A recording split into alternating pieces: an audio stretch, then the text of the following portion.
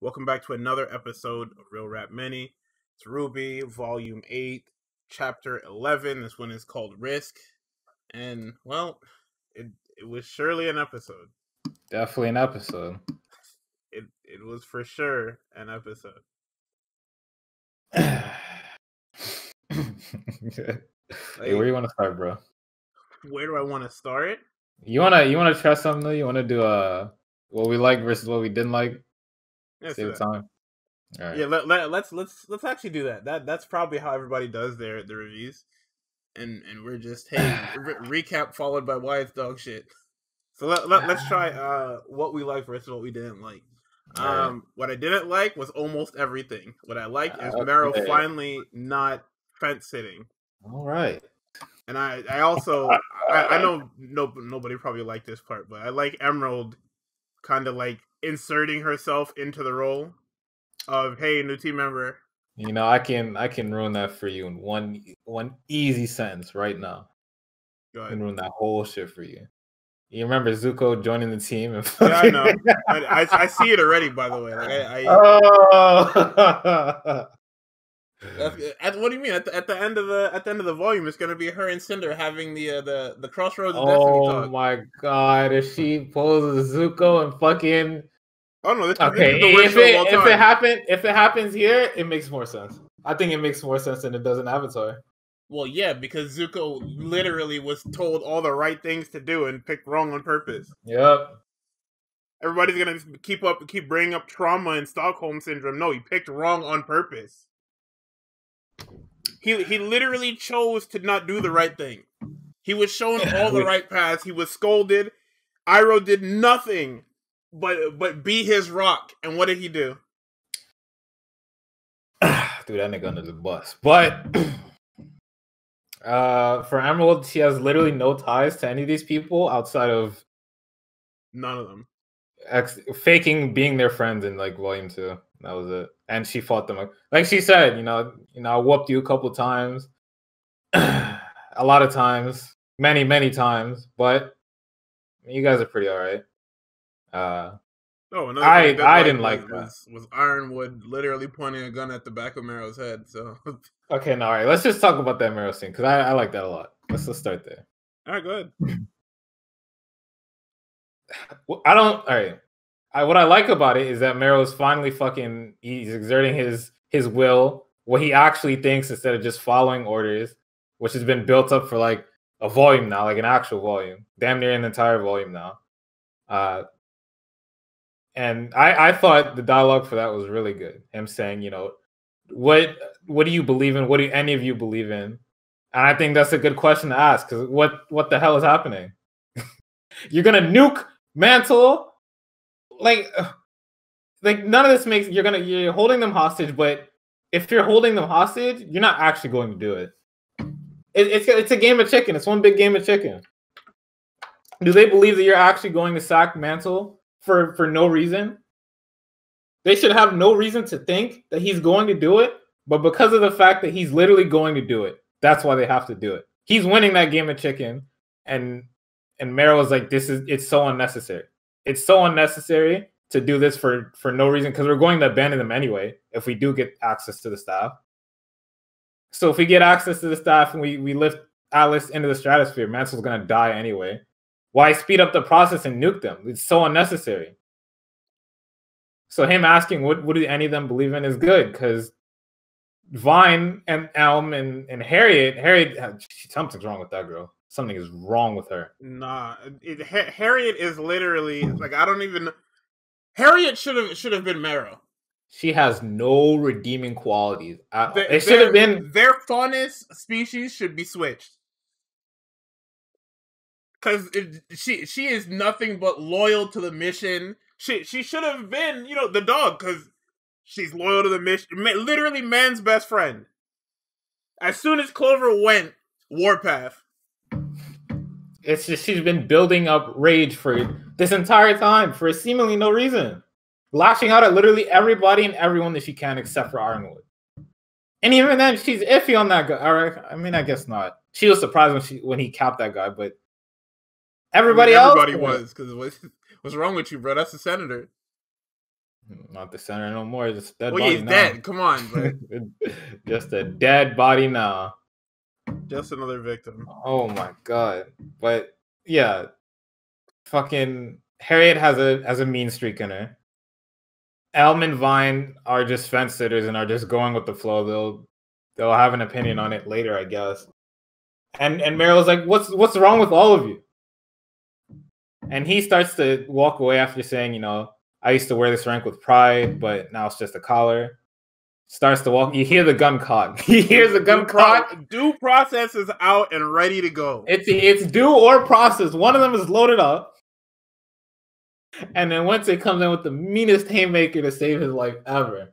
Haymaker of all haymakers. Puts that motherfucker on the floor. God. She saw him pull that gun out and she socked him as hard as she could. She has to sell it. She has to sell it that, you know, I'm sick of his insubordination. And I'm definitely taking him to the brig. Absolutely. Definitely. I love at the end of that scene that Elm knows it's wrong.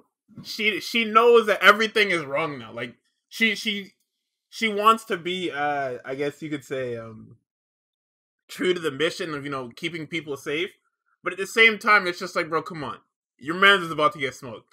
I know y'all don't have any ties to each other because it's easier to complete the mission or whatever. But your man was literally about to get capped by your boss. And she felt that. Now they're scared. That's what it is. They're scared. Well, Harriet's not. Harriet's face is the only. Well, I mean, Vine is a docile character by nature, so his face really doesn't change. Yeah, but Harriet was stone faced. Elm was the only one like, yo, did y'all not just see him? Am I tripping? They all saw. I don't know what they're surprised about. They saw him pull the gun. But I guess now it's just like if I have an actual reason as to why I can't switch sides. Imagine if I do, afraid of getting shot. Fucking super operative. It's not, bro. Even if he doesn't shoot me, he's just gonna beat me to death. You saw what he did to the war table. It's crazy that he has 2 metal arms now. Like it's nuts to me. He's literally the Terminator now. He's more machine than he is man. And I guess that's what they're trying to drive home with this whole storyline. Yep. Is that he's the T-800 now? Yep. I didn't give a fuck. Anybody and anything can get clapped. Will get clapped, not can. What they did to Nora, man. She permanently had. They didn't even try to make it look cool. It's literally just this orange fucking spider web all over her body. Scars aren't cool, dude. That's cap. Defect, bro. You've seen enough fucking anime to know that scars are cool. Don't do that. Hey, minor spoilers for Jujutsu Kaisen. If you're not caught up on, I want to say the end of the Shibuya arc incident. If you're not caught up, just stop listening for like 2-3 seconds, 4 seconds. You didn't hear that name. Yeah, thanks. Of course, that shit. Yuji having half his mouth blown off is raw, but that's. Did you just spoil me?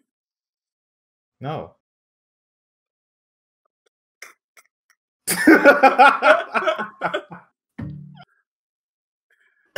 Anyway. Wait, how what was the last Juju chapter you read? I don't fucking remember. You don't care about spoilers, it doesn't matter. You probably spoiled them though, but hey. I'll put a spoiler warning, it's fine. No, you won't. Alright, Renora time and how they fucking butchered this fucking scene. Did you like it? Oh, you didn't like it, okay. No, I like the scene. I just don't like them writing that John shit in there. Okay, yeah. I like the scene. I don't like their slapstick comedy, like their little like anime gag moments are not there. And I like John. They're not well placed. Yeah, I like John. It's just this was not You didn't need to do it. He literally can just get up and walk out of the room like a regular person as they start talking. Yeah, I'm trying to think once she says, as a teammate and a partner, that's John's cue to get up and walk out the room, not make it fucking awkward. Water under the bridge, bro. I like John, bro. Get out of here. Just leave. That's what I'm saying. Like that's my guy. But look what y'all did. Man, These are the messiest relationships I've ever seen in television, and I watch a lot of garbage television. What I liked about this confession discussion is that at the end of it, it wasn't like a clear rejection, denial, or like a. It was essentially a delayed yes, which feels a lot more real than like a than how most anime relationships are handled, which is either All right, we've in had this heart to heart, and now we're together forever, unbreakable bonds. yeah, or in Xenoblade the fucking in Xenoblade 2 how spoilers by the way how Nia she confessed to Rex and then he was just like yeah I love love you all and everybody like all right, and bro. she just like all right, man, whatever. When Nora's just like, I need more time before I can, I need to figure out myself and who I am before I can devote half of myself or my entire person to you. This is a really weird character arc for Nora because nothing is happening for her at all. I am confused on what she means by figuring out who just Nora is because now the party got even bigger. Because they haven't even. When are you going to? This is something that should have happened in way back. What was it? Volume 6? When the fucking election happened, or was it 7? 7. That's when you do that. You focus on that storyline then. This should literally be the peak of this finding out who Nora is. It feels not empty. It definitely feels mistimed, but I don't know where they can take that because I feel like there's not gonna be much room for like a Ren and Nora splitting up unless that's the plan for the next whatever they're going to do at the vault is have everybody split up and Ren and Nora just continually go on to separate teams over and over until the end of time or until she figures out something. That's dumb.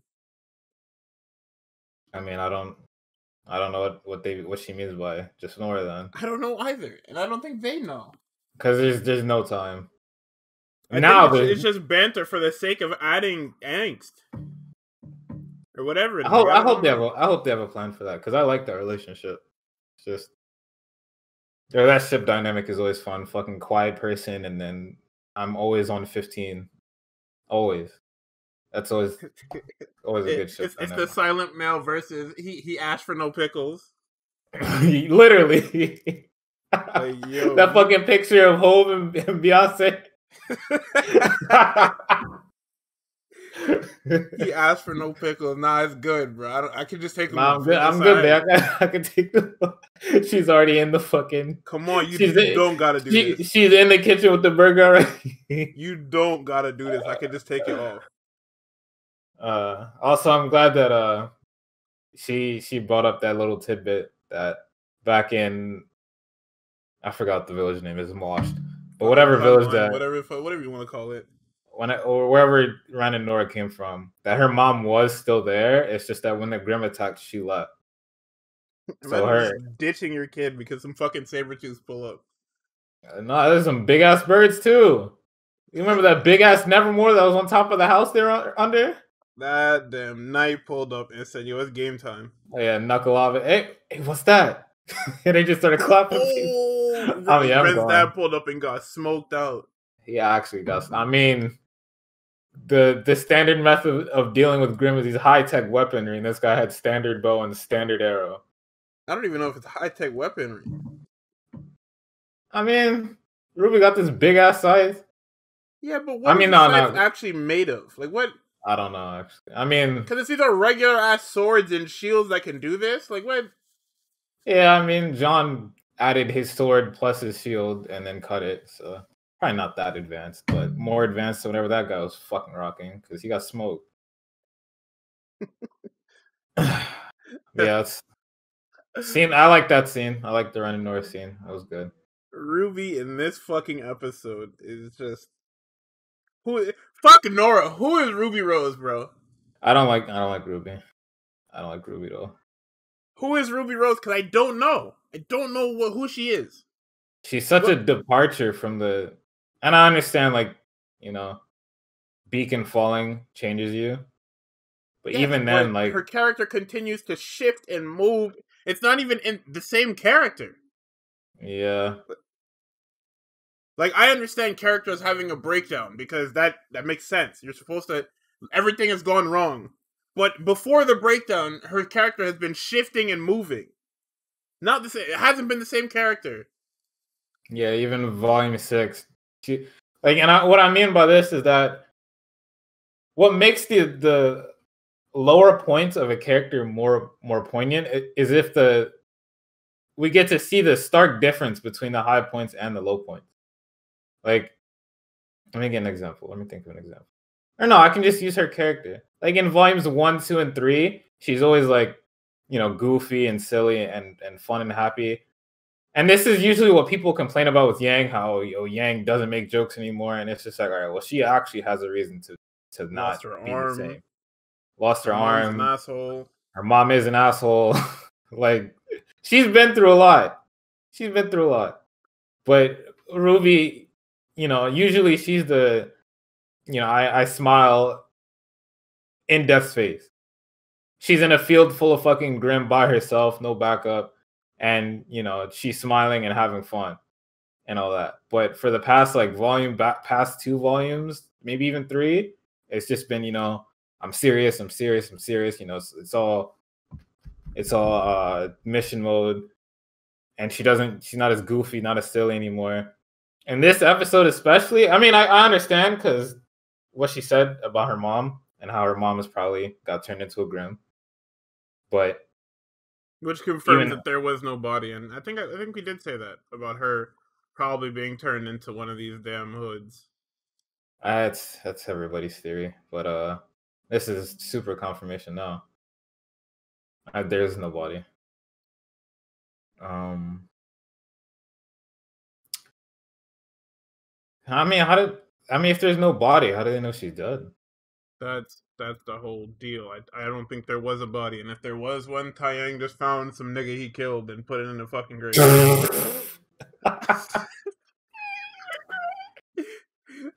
That's the most Taeyang thing. You just killed somebody, wrapped it up in a sheet, and said, "Yeah." To lie to his kids. Oh yeah, this was mom. She got put in a pack. Sorry, that would be sick. But yeah, I don't know. Taeyang, bro, that guy's ass. They had a nice conversation. RWBY is. I want her to like be happier, be goofier, because she's not the same at all in the slightest. I don't think I had any problems with what they were talking about. I mean, optimism and hope is something you do need. Sure, they're in the most fucked situation ever, but hey, man, it is what it is. That's all I have to say about that. That scene wasn't that. It was like everybody's hyped, like, oh, RWBY and Yang talk about their mom, and it's just like, bro, their mom been dead for years. What do they have to talk about? Y'all should have talked about this a billion years ago. Either a billion years ago. This is a conversation that should have been had a long ass time ago. Yeah, I don't blame them because it's on like the same team. Who wants to talk about our dead mom all the time? Like, come on, come on, guys. This is a talk they should have had long ago before this fucking Silver Eye man or Silver Eye Faunus was turned into this damn monster. So you think that when they confront Salem for the fight that the damn, or maybe wait a minute, maybe there was a body and Taeyang actually had to smoke her out. Oh, you mean she got turned and then he did have to kill her? Yeah. Awesome. That might be it. I think that'd be interesting. They go back to him and tell him about all the shit they found out, and he's just like, all right. Yeah, by the way. It's time to tell you girls the truth. Taeyang is actually Father of the Year, if that's it. I mean, either way, either storyline of him just taking a body and putting it in that grave. That's not what happened. Damn it. Yo, Taeyang is the greatest if he did that. Oh my god. No, I need that to be true. Fuck what everybody else talking about. I need Taeyang to be the biggest piece of shit possible. And then there's Emerald. Are we just talking about Emerald as a whole, or are we talking about the Okay, no. All right. Right. That speech that she gave, that I think, and I don't want to accuse. Plagiarism. I mean, if I see it, it's not plagiarism. If I see it, I see it. It's a reference. If anything, I'm not accusing them of plagiarism. But that little speech she gave, that little speech she gave was probably 1-for-1 as awkward as, "Hey guys, Zuko here." Literally as awkward. It's so awkward. What the fuck are you talking about? It's a hyper awkward. Like, I get what they're trying to do. It's trying to be familiar, but because you don't want her to come on here and sound like you don't want her to give the damn Batman speech or some shit. Yeah, over the top, super serious, galvanize the troops speech. Yeah, the fucking Captain America, Chris Evans. Right. Captain America here. You might have heard a few things about me over the weeks, but our democracy is in danger. Like, all right. And you don't want her to come off as too friendly either. So you gotta have awkward. It's gotta be a little bit of trepidation there, like well guys, can't do it. But yeah. I need to know. She needs to have like a talk with somebody. I know there's no room for that, but maybe she could talk to Ozpin, and he they just talk about whatever she feels. Because right now, I know it's like obvious that she's defecting through the little subtle hints they gave us about her seeing the orphans underneath the shit. But that means nothing to me. And if they flip it and they don't, and if they don't redeem / change her, fuck you guys. Because there's no reason for you not to do it. She even said it herself that she defected, and I know she can fucking lie, but obviously, I want to know for sure: is she defecting? Is she joining them? Is she joining them? Me 3 volumes of her sitting in this fucking whale, fearing for her life. Like, is she joining them conditionally, only to save Mantle, so that none of the infants or poor people get smoked? Like, what does she mean by switching sides? I need to know. Well, I mean, you just said it. It's literally conditional, and then after the fight, it'll be like, yo, we have 3 people on a team and we need 4. So what's up? No, they have 2 teams of 4. Penny is not on their fucking team. They have RWBY and they have Penny is not on their fucking team. Oscar, John Wren. Hold on, there was somebody in the comments that dropped team names. So I'm like, oh, was it Team Arson or some shit like that? Awful name. No, that's you're crazy. That shit is fire. Awful as in it's fucked up. Hold on, let me see. I don't know. That was the team name for Yang and them in the. Hold on. How the fuck you got Arson? No, Team Alpine is what they're thinking for John, Ren, Oscar, and Nora. I mean, I guess.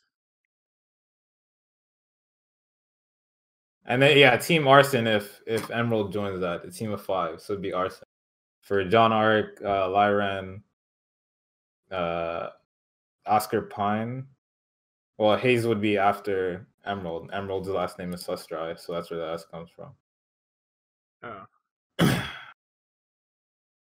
don't know. I think the fact that, like I said last week, Emerald has to get smoked because if she's a full-time member of the team, either they have to they'll gut her. Her powers won't work as soon as she switches up. You know how she's not the extra ranger, bro. It's not how this works.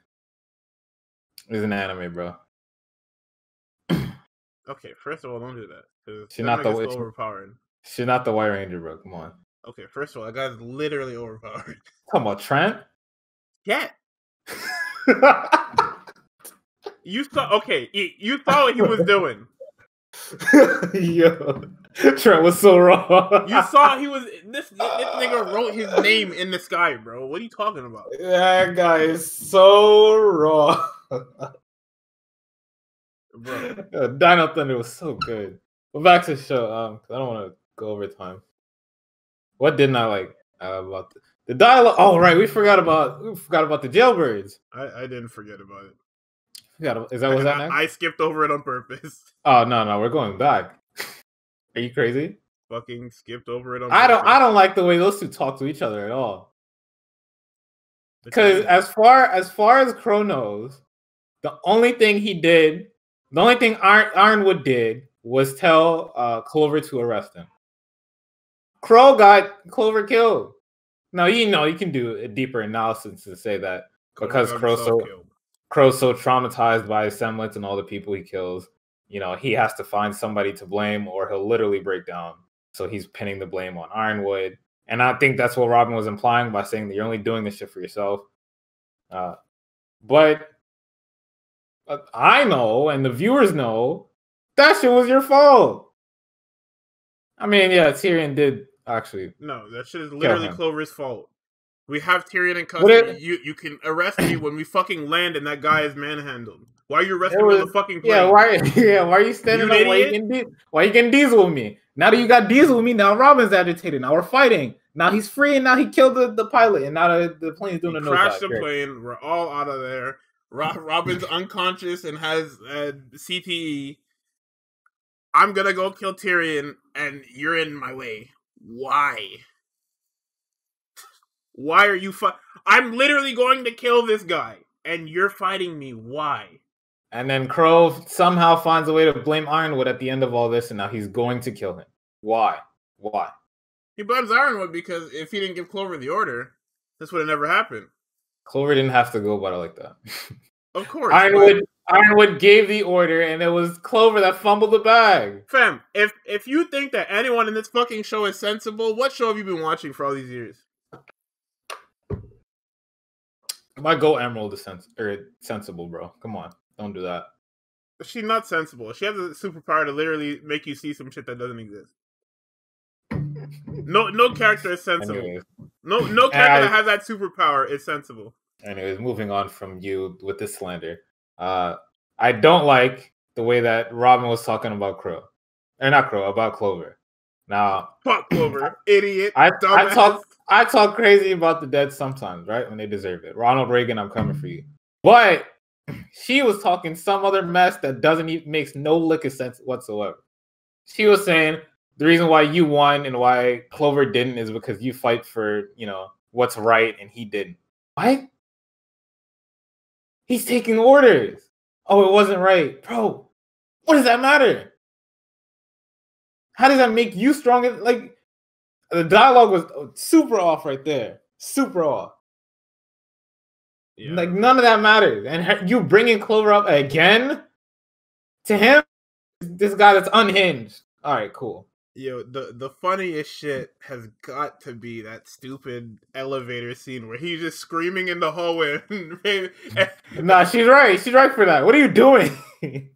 Oh, Robin is just like, yo, are you nuts? Crazy. I hate her weapon design, by the way. It's just a stupid little shitty arm crossbow thing.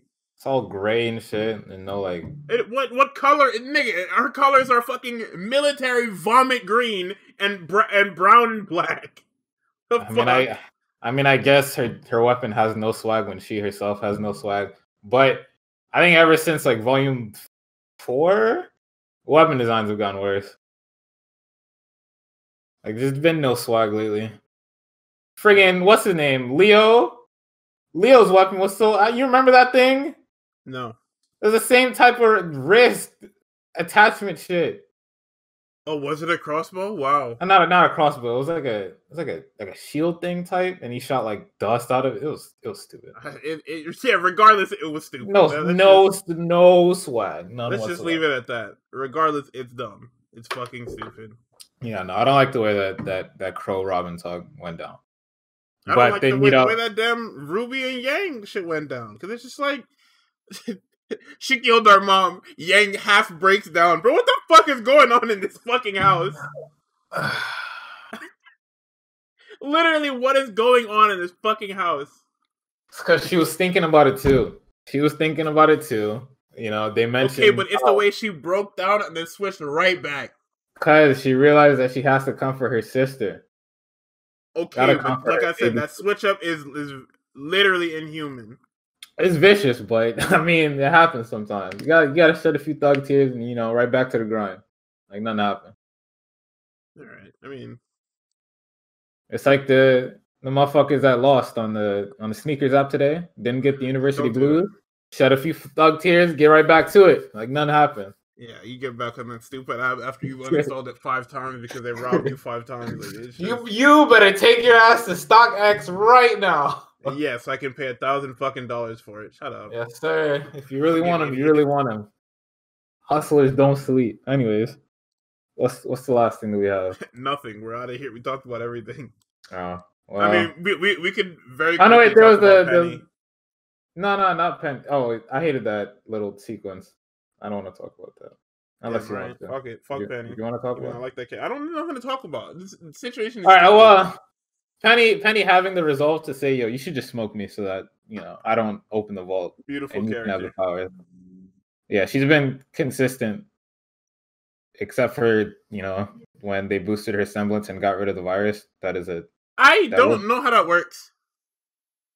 So does when John boosts upgrade? Is that what he is? He's fucking.